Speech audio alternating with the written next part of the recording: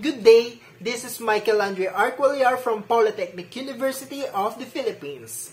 For this video, I will share my new learnings about the operation management. My key takeaway from this topic was the importance of the operation management. So, the cost is the most significant factor or element in operation management. Other variables are described and essential in operation management, including the quality, time, and flexibility. However, the varying internal effects of these elements influence the cost of the company or the organization.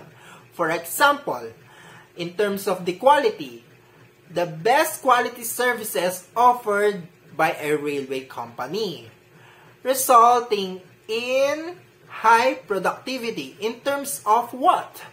In terms of engaging other people to ride trains.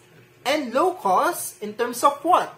In terms of good quality machines and equipments used in operating railways that only require maintenance rather than constant replacement.